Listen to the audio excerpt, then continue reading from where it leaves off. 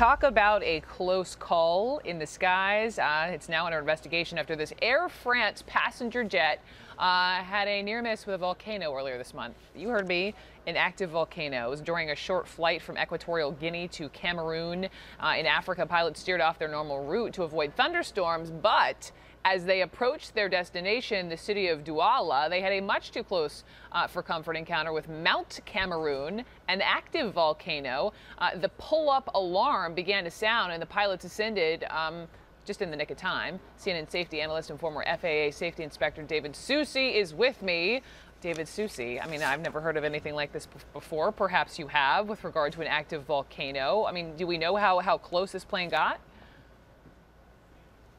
Well, it went down to 9,000 feet, and for the ground proximity warning to come out. Now, remember though that the aircraft ground proximity warning points forward, so it sees it as it's coming. It's not like it's looking straight down, so it sees the possibility of intersecting with the mountain.